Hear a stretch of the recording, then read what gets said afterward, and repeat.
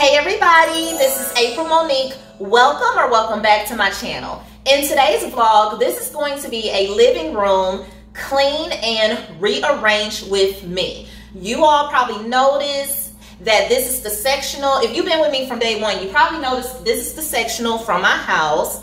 And you also probably noticed that this sectional was not here in my laundry video that I did here in my apartment. And that is because the reason why the sectional is now here and the couch and love seat is gone is because me and my husband are going through a divorce. So he's already moved out and he also moved his couch and love seat out, and I had my sectional removed from the storage and moved here into the apartment. So voila, here we go. I had my couch and everything all wrapped up while it was in storage, but I still want to vacuum my whole entire sectional, the cushions, the pillows, and I also want to use my smartwash and do like a shampoo over it as well. So this is going to be an entire living room clean with me. So we'll be cleaning the sectional, we'll be dusting, we'll be cleaning the floor space. If you're brand new to my channel, please consider subscribing. Welcome to my channel. My name is April Monique. And if you're a returning subscriber, welcome back for another video. Don't forget to like the video and also feel free to share my video with your social media. All right, y'all, let's go ahead and get into the vlog. So what I'm going to go ahead and do is lightly dust my coffee table off using some Pledge or just any kind of furniture polish, because I plan on utilizing this coffee table to put some of my cushions and stuff on as vacuuming my couch. So I don't want the cushions to pick up any kind of dust that could be on the table, so I'm gonna just go ahead and lightly dust the table off for the time being.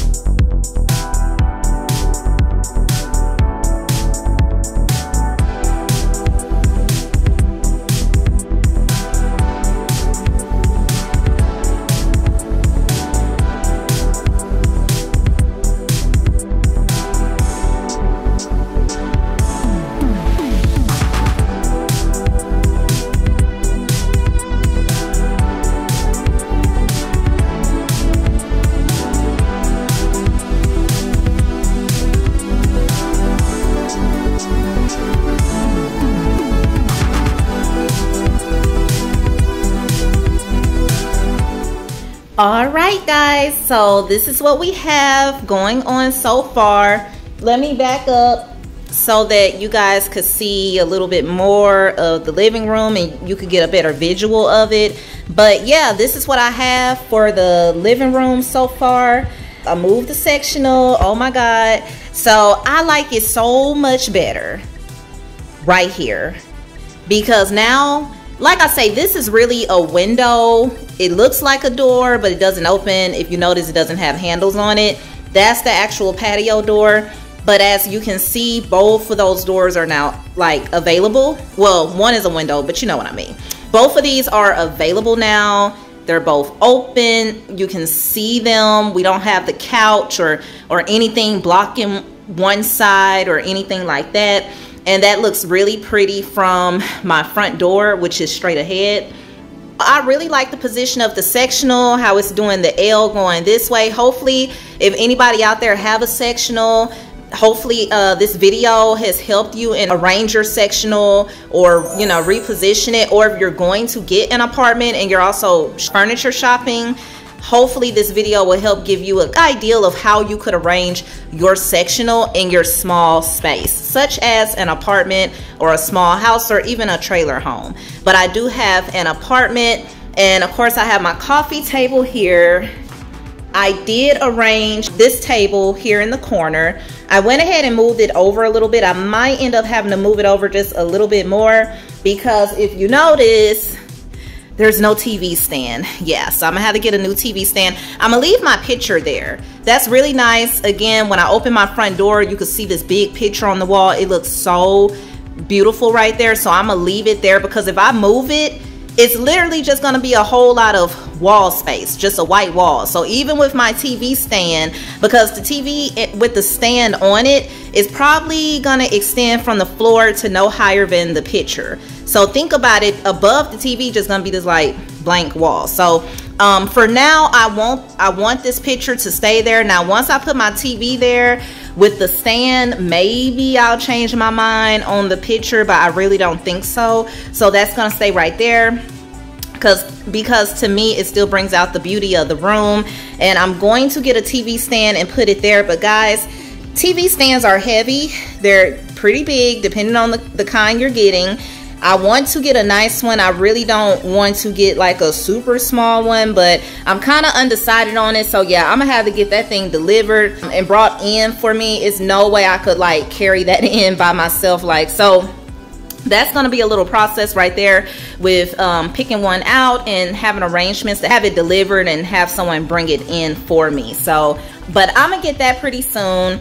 And over here on this wall, as you all can see, where my sectional is at, there is a little hole up there for like any kind of internet cables, and my internet box is still behind the sectional. However, I left enough room and I made sure my sectional is not pressed up against that box, because I do not want to cause a fire or cause the internet box to get heated up while it's up against the surface of the couch, which could cause a fire. So that's definitely something I'll have to monitor on a daily basis to make sure my couch doesn't slide back on the internet box or anything like that. So yeah, so the internet box is fine where it's at, but I do have this hole up there, that little opening for, I guess, cables, or if you wanted to hang a TV up there or something. So I'm gonna obviously have to find something to cover that up, maybe a mirror or just a nice picture. So this is the day after I cleaned my couch, and I used a combination of a fan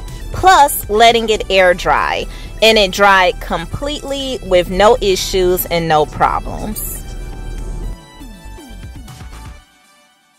So much for watching my video all the way to the end. Please like my video. Please also share my video. If you have any questions or comments or even suggestions on what else I could add to this space, or what kind of other decor I could add to the living room area, please feel free to comment that down below. And if you want to message me privately, my email is always down below in the description box. Again, thank you all so much, and I will see y'all in the next vlog. Bye.